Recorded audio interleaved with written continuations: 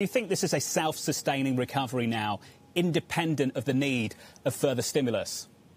Yeah, look, again, extending small business loans would be a good thing, and there's some other important facets. But I do think it's self-sustaining. I've said this before.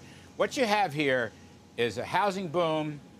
You have a retail sales boom. You have an automobile boom, strong consumer spending. And we're getting, we've recovered over half of the jobs we lost last winter. Inventories have collapsed in the second quarter. I think they were down $300 billion.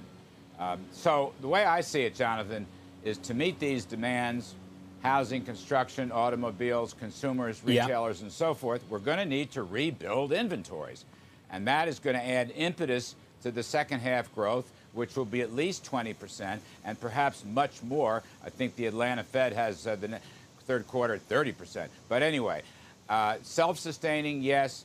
We're going to go on for quite some time. Next year is going to be a banner year for the economy and for jobs, assuming the policy regime is pro-growth with incentives. So I'm relatively optimistic. Now, I will say we have much more work to do. We're not out of the woods. We have too many people unemployed, even though the numbers have improved radically and way ahead of expectations on Wall Street. We have more work to do. There's still way too many unemployed and much too much hardship. I get that. But I think one has an optimistic rebound in mind. And I think, incidentally, the virus numbers are helping quite a bit as they flatten down and hook lower.